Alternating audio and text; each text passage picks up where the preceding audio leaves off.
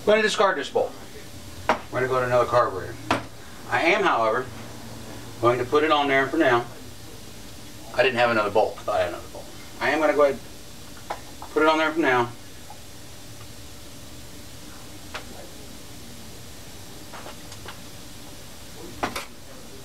You don't realize these things until final inspection. It didn't look too bad initially, but after further inspection, realizing that my name's going to go on this, not worth it. Not worth taking any shortcuts.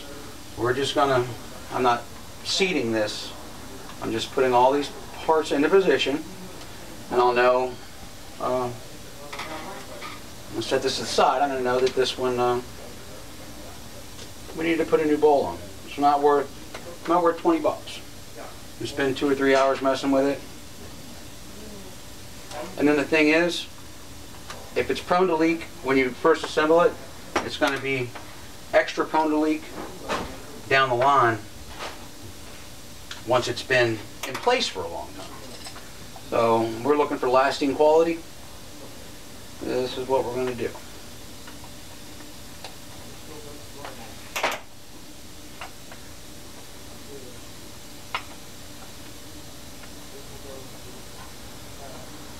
We spin these backwards for you for a minute.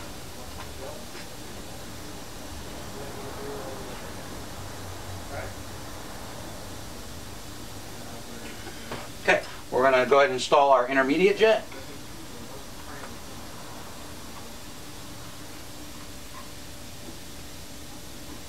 Just barely snug. Now, we have our mixing chamber plate, cover plate. Clean this guy off a little bit. Water on it still.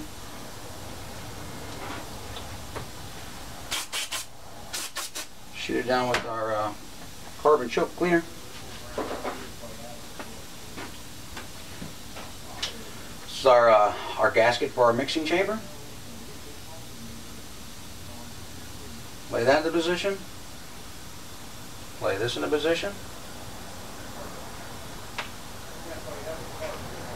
Put our screws into place. Now, each one of them, I'm going to backwards, and it'll pop in. Pop into place. There we go. I'm not going to tighten any of them until I get ready for the final torque.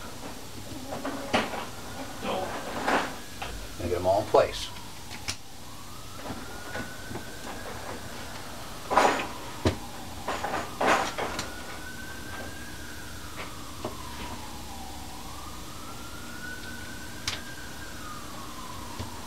Now, once they're all in place, I'm going to start in the center. I'm going to tighten that one just barely. All you want to do is just barely snug. If you see this gasket start to protrude out of here, start to look deformed at all, protruding out of there, you know that you're tightening these too much. And it is forgiving initially. If you over tighten it, you'll see it protrude. You can loosen it a little bit and you'll see it go back to its normal shape. That's fine on the initial installation. However, if you over tighten it initially and leave it that way, then the gas is going to get deformed over an amount of time. It's going to have a memory in it and it's going to stay that way. Okay, I did this one, I'm going to go to that one, and then I'm going to do these two. Always start in the center and work your way out.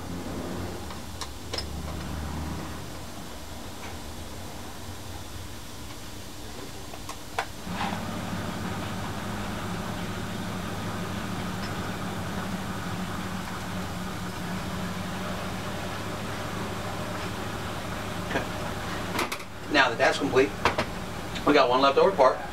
That's our hinge pin from the old assembly. We know that well, a hinge pin came with it, so I'll take this hinge pin. I'll stick it over there. That'll my little drawer of miscellaneous crap. Now we got our spaghetti seal. Last thing I'm going to do here. There's holes here. There's here and here.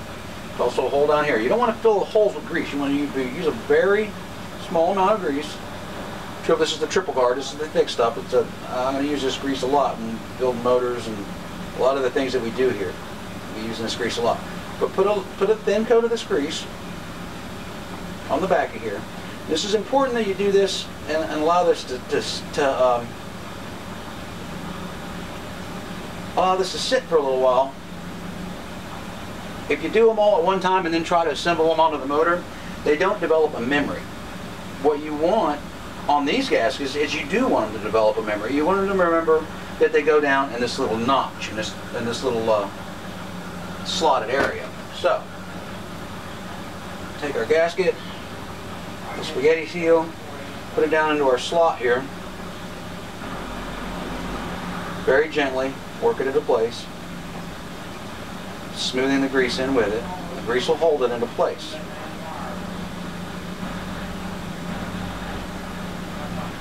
Work from the corners out. Don't work over to a corner. Just push your, there's spots in there.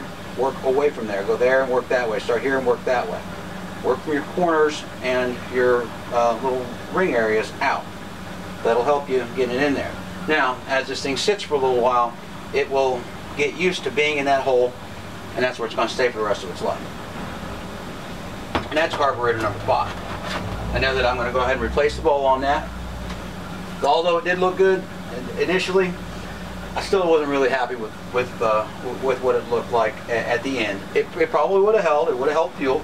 Probably wouldn't have had any problems in the beginning.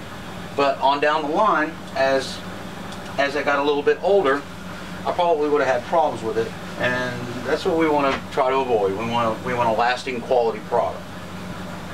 And it's about that. This little seal is going to go in the throttle body. I'm going to explain that on another one.